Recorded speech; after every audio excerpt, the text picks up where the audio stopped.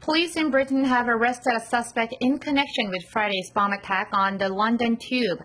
The 18-year-old male was picked up Saturday morning in the departures area at the port of Dover, where ships leave for France. Police called the arrest very significant and hours later raided a house in the suburbs of London. The UK terror threat was raised to its highest level after the blast, which injured 30 people during their morning commute. Police say they're looking into whether there were multiple people involved, which is part of why the terror threat is at critical. The UK deployed armed officers over the weekend to patrol the streets of London near government offices and to guard football matches.